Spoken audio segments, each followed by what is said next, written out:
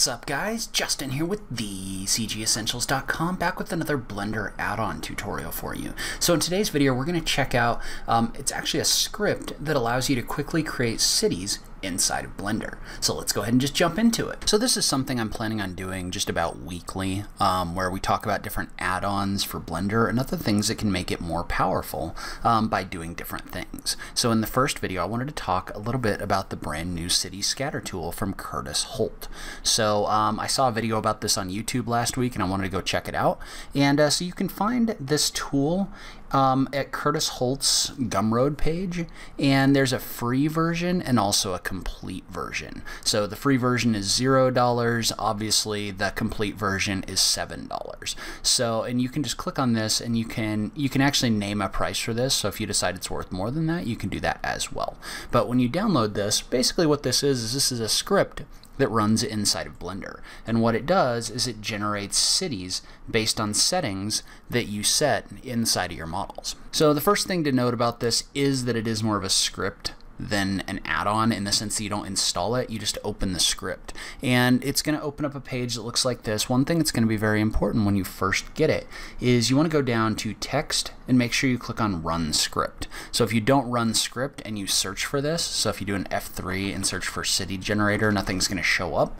But if you go down to text, run script, and you run this, then if you search for the city scatter tool, you can see how that's in here, and you can run this in order to generate your cities. And so the way this works is this takes a collection. So in this situation, he's got a collection of buildings in here, and it'll scatter it in a way that creates a city. And so what this does is this generates a really cool result. This is really good for like background cities and other things like that. And notice if you click on this, if you buy the paid version, you get these buildings that actually have materials applied to them, and they've got like lights associated with them and things like that. So if you get that version, then you get these city models in here as well. I think you get kind of placeholder models if you do the free version.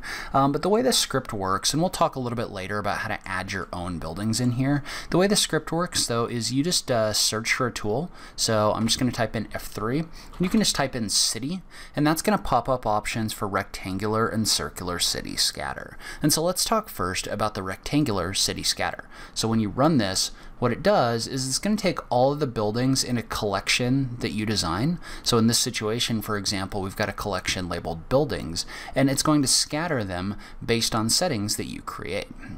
And so you can adjust the seed. What the seed's going to do is that's just going to take these in a different order, so it's going to give you a different result. So you can move this however you want in order to get different results, to try this and get something that you really like. But then down below, there's options in here for things like the size on the X and Y axis. So notice, for example, if I increase this on the X and Y axis, it's increasing the number of rows of buildings that are in here. So if I was to set this to something like 25, then I'm going to get 25 rows of buildings. So on the Y, if I set that to 25, I'm going to get 25 rows of buildings on the Y axis as well. So you can see how this is randomly placing these in here, and notice again that if you adjust the seed, the placement of those buildings is going to adjust as well. And so right now, these are placed in here kind of on a grid. And so when they're placed in here on a grid, they're getting placed based on this cell size option. And so your buildings are as close together or as far apart as you set this cell size. So notice how I set this cell size larger. So if I move this up to like 4 or 5, I'm getting more space in between my buildings. And so that's one thing about this, is you can set this up where it runs these in different rows, and they're kind of on a grid right now. Or if you select this option for random placement, what that's going to do is that's going to randomly place these inside of the size that you've selected. So if I do that and I reduce my cell size, for example, you'll notice that I'm getting buildings in here, but they're not necessarily on a row like the ones were before. So that means that they're not necessarily on the grid that they were in before. So you can see how these have more of a random placement if you select the option for random placement. And you can also set these so that they have a rotation variation or not, just by checking this box. So you can use this to really quickly create a city that could sit like back in the background, or as you get closer, it gives you a really cool city for context, things like that. And so before we get into the circular scatter tool, let's let's talk about how to do this with your own custom buildings. So for example, I've got some buildings that I'm going to bring in real quick for more of like a post-apocalyptic scene. And so I'm going to bring a couple of those in, and then we're going to scatter those. And so I've got these 3 buildings that I want to scatter, and notice what I've done is I've brought them in and I've put them in a collection labeled Apocalypse. And so what I'm going to do now is, instead of using the buildings collection as my seed, instead I'm going to run this. I'm going to run city scatter rectangular.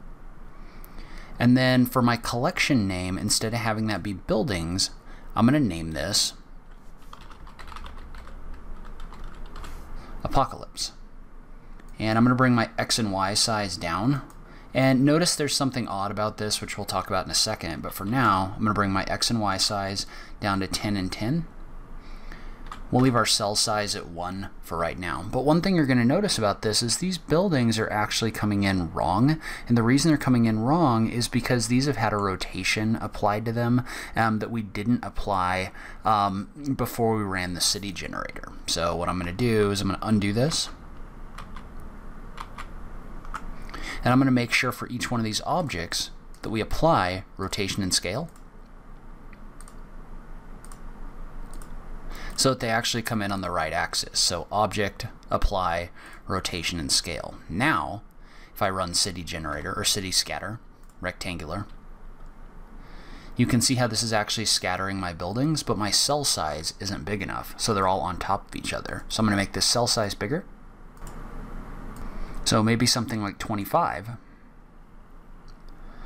And then I'm going to minimize this. I'm going to take my original collection. I'm going to turn that off. But now if we look at this, you can see how this has generated a city in here by randomly placing these buildings that we have.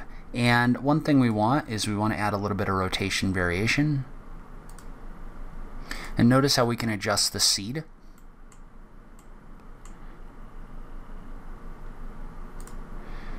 To adjust which buildings are getting placed the most. And obviously you'd want a few more buildings in here if you were going to have this many.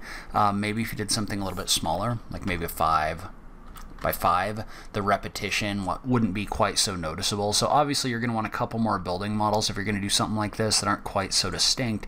But notice how I can use this in order to basically spread these out. And I could set this to have random placement in here as well. So just making sure that I set my cell size to be enough that these buildings aren't on top of each other. So you can see how when scattering these like this, it's really easy to do using this tool. And so if we load the circular scatter option, or the circular scatter file that comes in when you first load this, you can see how what this one does is it works a little bit differently. What this one does is it scatters everything in a circle. So first thing again, when you get into this, is make sure you run this script so that the tool actually shows up. But this tool works a little bit differently in the sense that you can set groups that occur more often. So when you run this one, and we'll go ahead and run city scatter circular. So just type in F3, look for city, and click on the circular option. What this one does is this takes a large group of buildings, a medium group of buildings, and a small group of buildings, and it scatters them based on location. So for example, this one, you can set the boundary for larger buildings. So a lot of the time if you look at cities, what you have is you have a number of tall buildings and then medium buildings that kind of go out from there, and then smaller buildings. Well, this kind of tries to replicate that by giving you 3 groups. And so notice if I make my tall buildings radius bigger, so if I was to set this to like 10, notice that my radius for the buildings contained inside the tall group, inside of my my collection over here, those get spread along a 10 radius, and then the medium buildings are getting spread inside of a 13 radius, and then the small are set within a 15 radius from the center point. So you can see how you can use this in order to generate the taller buildings around the middle, and then the medium and small buildings around the perimeter. And you can do the same thing with radius that you could with your X and Y grid. So for example, I could make this twice as big by setting my radius to 40. And what this does is this basically generates a maximum number of buildings. So for example, right now this is set to 200. Well, if I wanted to, I could set my max buildings to 400. You can see how I'd get twice as many buildings in here. So for the circular scatter tool, there's more options for the way you can control things kind of come together. And again, we'll go ahead and we'll set this. So the small buildings are like, we'll say 30. The medium buildings like 20, and my large radius is maybe like 15. And again, notice how you can adjust the seed in here to adjust the buildings that are getting placed. So you can use this to quickly place all of these, and you can also set the neighbor threshold.